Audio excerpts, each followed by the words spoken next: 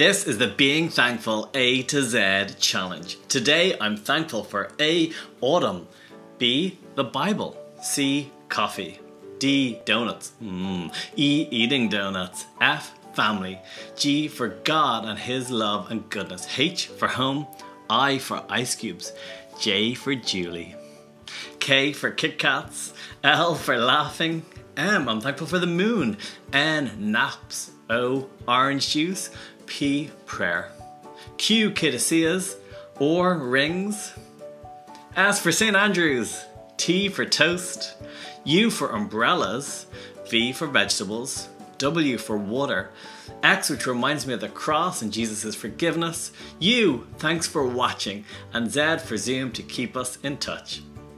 That was the A to Z of being thankful. The Bible tells us to give thanks to the Lord for He is good and His love endures forever. What are you thankful for today?